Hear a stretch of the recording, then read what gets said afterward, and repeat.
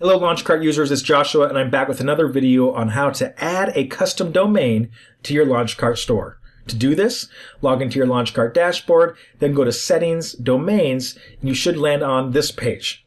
This is where you manage all of your domains associated with your account. Now, the first domain that's going to show here is your default store URL. This is going to be a URL that ends in launchcart.store. Except this first part is going to be customized to whatever was used when you created the store originally with LaunchCart. This domain is your default domain. It comes free as part of the LaunchCart service, and you can use it forever. However, if you're one of the more experienced users, or if you want to have a better brand, then you're probably going to opt in to use a custom domain name.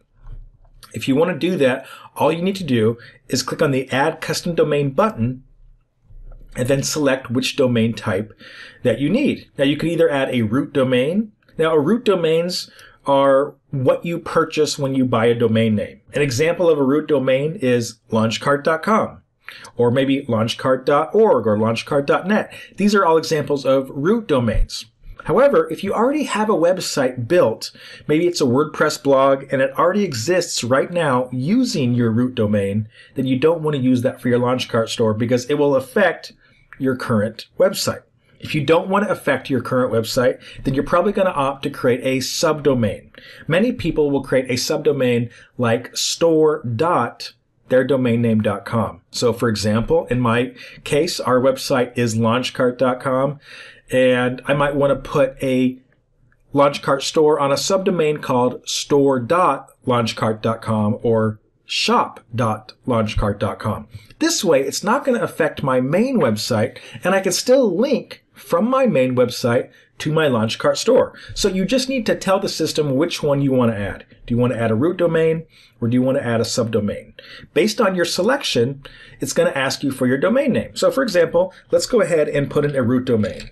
I'm going to call this one Joshua's Shoe Store. Actually, I'm going to say joshshoestore.com. I'm going to hit next. And then from this screen, it's going to tell us exactly how to configure this domain inside of our domain registrar.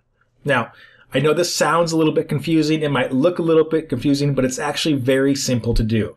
You need to log into wherever you purchased your domain from, and you'll need to go to the DNS editor. Once you're on that screen, you'll need to either create a new record or edit your existing one. And the type of record you'll be editing is your A record. And then under step 2, you'll either need to create a CNAME, right here, a CNAME record, or edit your existing one. And here's all the information that you need to do. Once you've made these changes, you simply check this box and you hit save.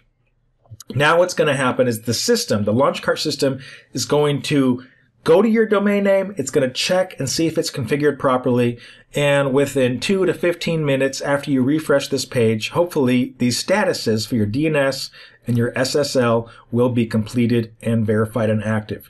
These will turn from these orange icons here to green messages that say verified and that say active. Once that is done, you can mark this domain name as your primary.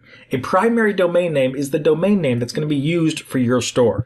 It's going to replace any other domain names that you have here. And any other previous domain names listed, like this one, will now become redirects back to your primary. So once again, I don't want to be too confusing, but it's very simple.